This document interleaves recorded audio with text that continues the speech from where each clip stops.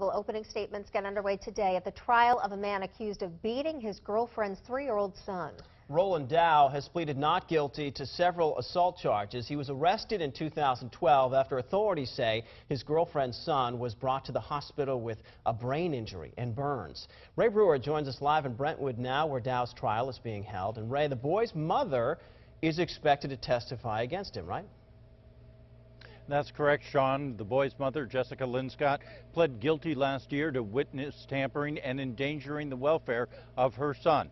Jessica Linscott expected to serve at least 2.5 years in prison and testify against Roland Dow. Court documents say that anytime Dow was alone with Linscott's 3-year-old son, James, the boy would come away with bumps and bruises. When DCYF launched an investigation, prosecutors say the abuse escalated. The court paperwork says as the physical abuse grew more violent, the boy began to exhibit seizure-like symptoms. The brutality lasted about 2 months until Dow and Linscott left the boy burned and battered at Exeter Hospital in November of 2012.